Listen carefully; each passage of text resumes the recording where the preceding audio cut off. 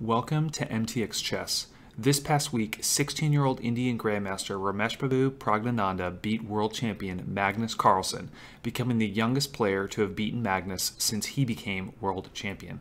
I want to show you their game from the Airthings Masters tournament, but first, smash that like button. It helps me out and tells YouTube that more people should be watching chess videos. So it was Magnus with the white pieces, and he started us off with d4. After knight of 6, c4, e6, knight of 3, d5, knight c3, we get into kind of the classic Queen's Gambit declined. And here it was Praggnanandhaa's turn to move, and he played c5. This is the super sharp terrace variation of the Queen's Gambit declined. Here, there's a couple different options White has. White can take right away, and after, for instance, takes, this bishop can come out, and this nice pin, and immediately White's putting some pressure here on this d5 square. So it can be a pretty sharp line. Magnus elected here to play the little bit quieter e3, just showing up his center. And after knight c6, c takes d5, e takes d5, bishop b5 from White.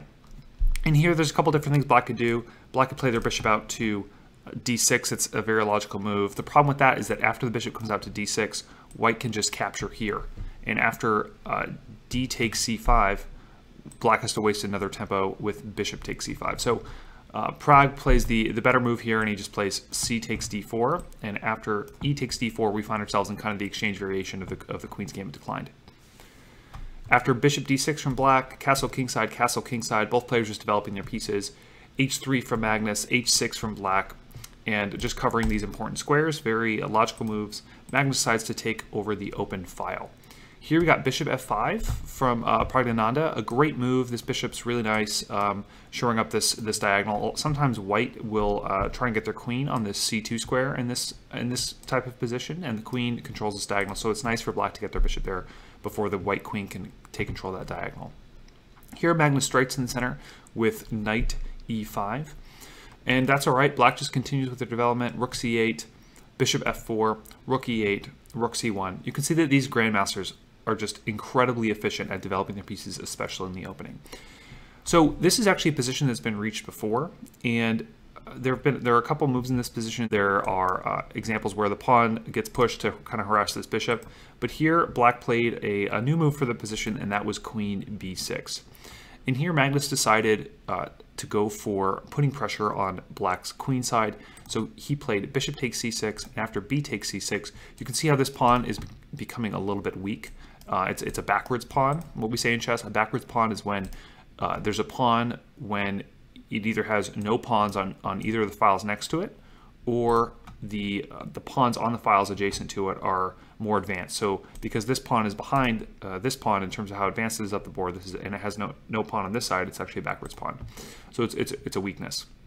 Here you kind of see the intent of giving up the bishop for the knight. Magnus plays knight a4. The queen's got to move somewhere, and so Pragg was the queen a6, and here we get rook e3. And this is a great little move for Magnus, and a lot of times for intermediate level players it can be difficult to figure out what to do with your rooks, especially in the middle game. Getting them off the back rank is always smart. This is a really clever rook lift. This rook becomes a very powerful piece. The rook obviously can come to g3, and maybe on g3 you've got some ideas of the rook and bishop kind of coordinating together. Maybe you've got ideas of the queen coming in. So there's definitely some kingside attack possible, but also simply the rook coming over to c3. And now we'll have two rooks doubling up on this pawn. We'll have the knight coming on this pawn, and the really only defenders of the pawn are the queen and the rook. So you can see immediately that Magnus is putting a lot of pressure on Praggnanandhaa just with this rook move. Black played knight e4, which I think is a great move, taking away both the c3 squares and the g3 squares, which are the two squares the rook would like to jump through. Easy for Magnus, though. He can just push the knight off with f3, and so the knight retreats to g5, and now we get rook e3. And so here we are again in that position, and here Pragg plays queen b7. And the idea here is that Pragg is getting ready to basically lose this pawn. The one thing that Magnus has to worry about is that if this knight takes the pawn, then this bishop hangs. So Magnus plays the very logical move, bishop h2. So now that this bishop is protected, on White's next move, they can capture this pawn on c6. And so in this position, what do you do as Black? It looks like you're about to lose a pawn. Obviously, this pawn can get a little bit vulnerable if the knight can get pushed off this square. But some of the moves for black, for instance, are f6, kind of pushing the knight to that square with really nowhere else to go. You know, maybe pushing the pawn, right? Those are all moves you can make. But in this position, Praggnanandhaa found the absolute best move in the position, and that is the kind of daring knight e6. And why is this a daring move? Because it literally asks Magnus to just take this pawn and to see if Magnus can kind of roll with the punches here as Praggnanandhaa prepares this just blistering kingside attack.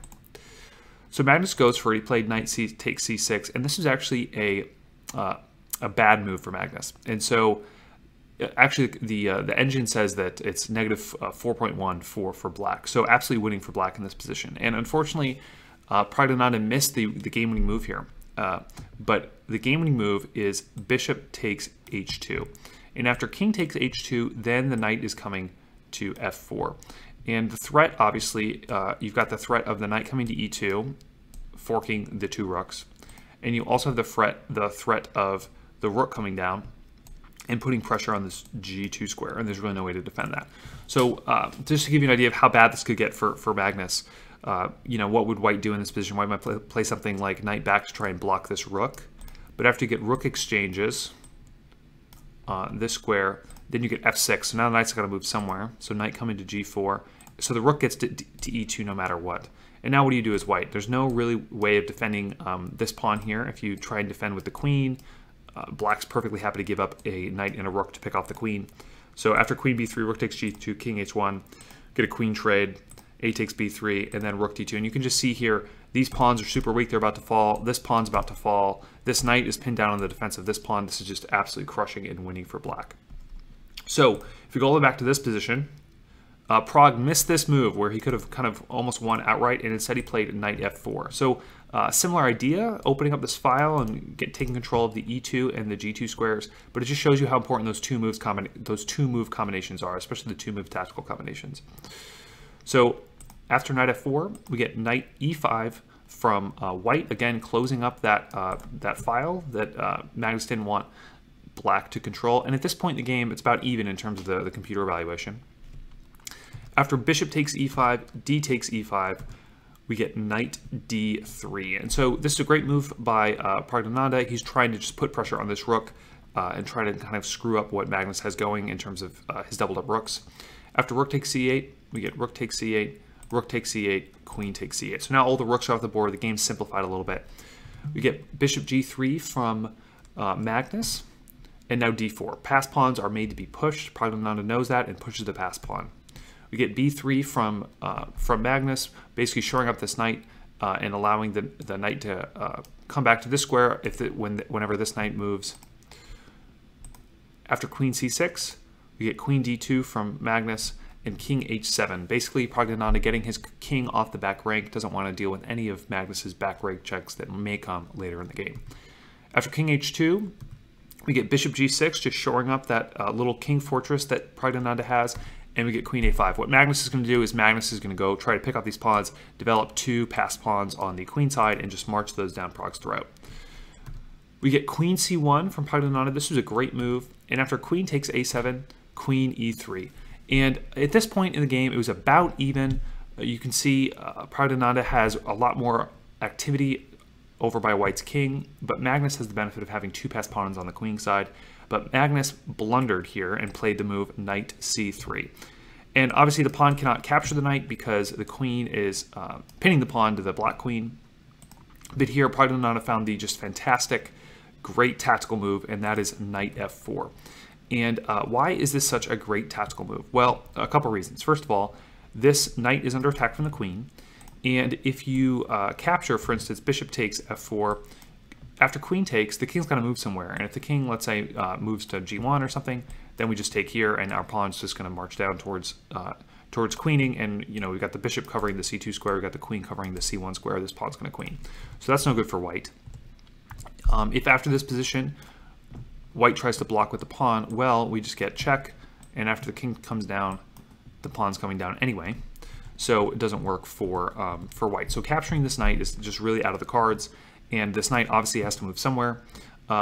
And another problem is that if the queen comes here now we're going to be threatening checkmate on g2. So this knight is in a great position, the queen's in a great position, and the combo of the queen and the knight are very powerful, especially kind of in the late middle game when there's some pieces off the board. So Magnus finds really the only defensive move, that's knight d1.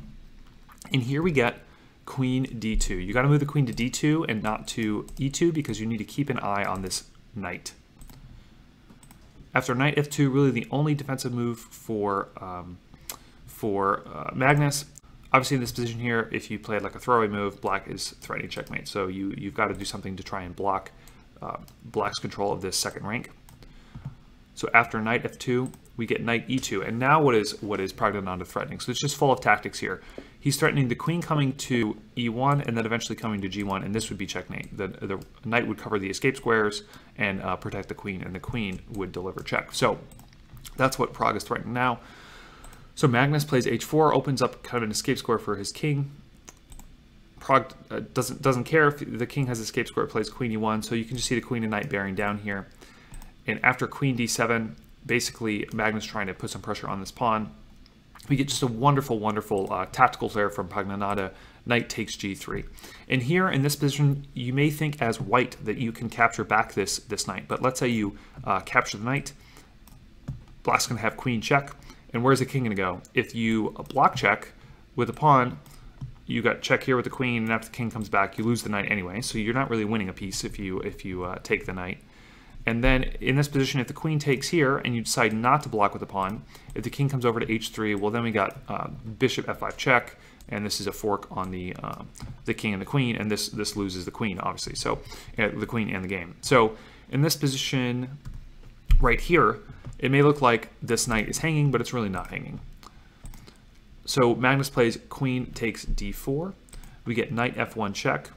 The king's got to come up to h3, and now we get knight e3, and so now this knight is under attack.